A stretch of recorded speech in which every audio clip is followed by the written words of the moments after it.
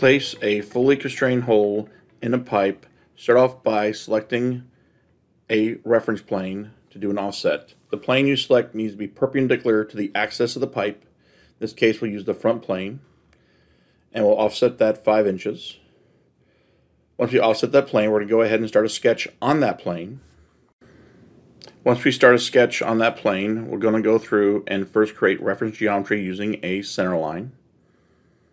Going to place that center line from the origin to the edge of the pipe, and then now I'm going to create a solid line, which will be my location for the center of the hole, which will go from the center of the pipe to the edge of the outside.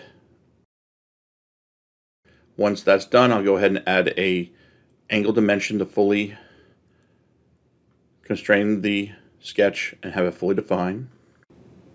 My first sketch is now complete. Now let's move on to the second reference plane we're going to use. Selecting the outside face of the pipe for the first reference to get a tangent. Then for the second reference, I'm going to select the solid line where we'll have a perpendicular relation to the plane that was created. Once that's created, we'll go through now and add a sketch to that second plane, and we'll sketch in whichever geometry we're going to create a hole with. In this case, I'm just going to use a regular circle.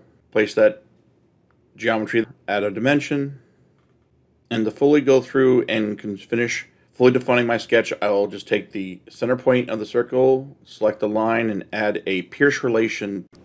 Exit the sketch, and now that is fully defined, we'll go through, do an extrude cut through the pipe. Editing the first plane, we can control the offset distance along the pipe just by changing the value.